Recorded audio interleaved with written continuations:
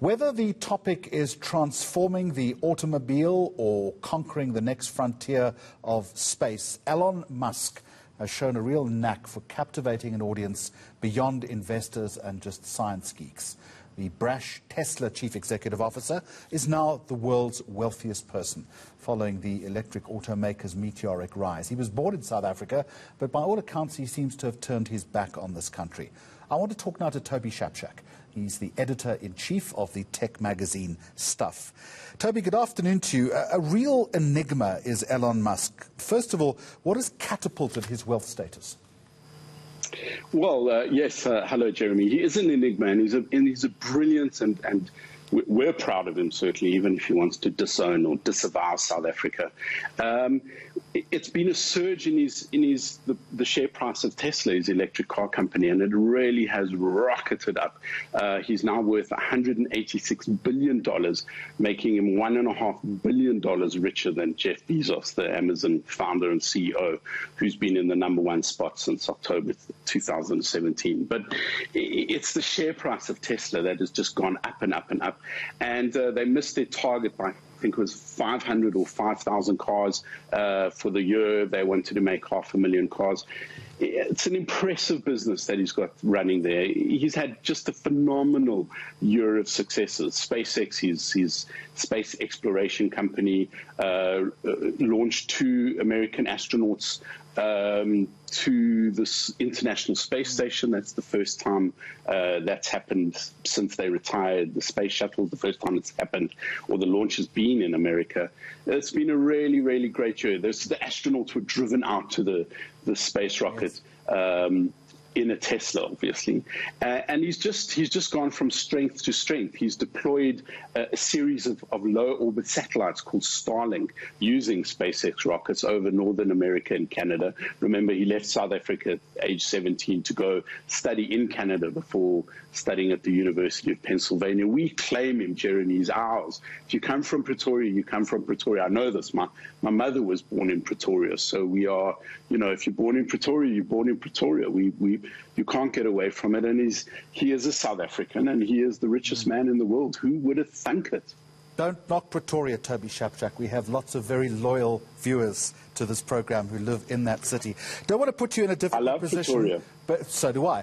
Don't want to put you in a difficult position, but you move in exalted circles unlike me. Have you met him? Have you engaged with him? Have you perhaps been at a tech conference where he's spoken at? I've been at a conference he spoke at, South by Southwest. I haven't met him and I haven't engaged with him, although his uncle Michael is my doctor. And he's from all impressions, you can just see how he is.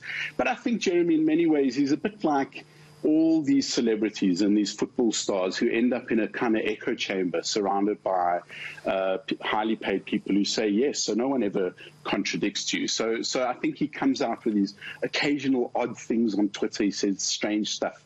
He did that 420 tweet when he thought that's what Tesla shares should go private at. It's also a reference to the time of the afternoon to smoke a joint.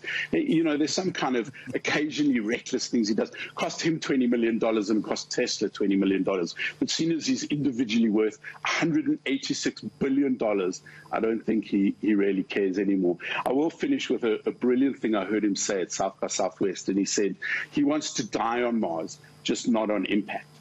Sorry, Toby, you lost me at the specific time that you're allowed to roll a joint in the afternoon. I did not know that. Very quickly, his relationship with South Africa, you say he's disavowed the country. Why is it a tricky relationship? I don't know, Jeremy. There's never been any direct reportage on it. It's always reportedly. Reportedly, he's had these issues. There are reported stories of the Pretoria Boys High asking for a donation and him saying, I'll give you $100,000 on condition you never contact me again. We don't know if that's true. I've never called the school to ask it. But he's often said he could never have done what he's done in South Africa. He could only have done it in America. And Well, so he has. He's built this vast, not just one, but several vast empires. You know, Steve Jobs is considered the man who changed the world. He invented the Macintosh. He invented the iPhone. He was the biggest shareholder in Disney after he sold Pixar to them. He invented the iPhone. All of these 6 different industries that Jobs has radically changed, transformed. Elon Musk has done significantly more. He was involved in online payments with X.com, which bought PayPal. PayPal.com, still one of the greatest online payment systems, electric cars through Tesla, and SpaceX. And he's also said very clearly that his ultimate goal is to save humanity from global warming.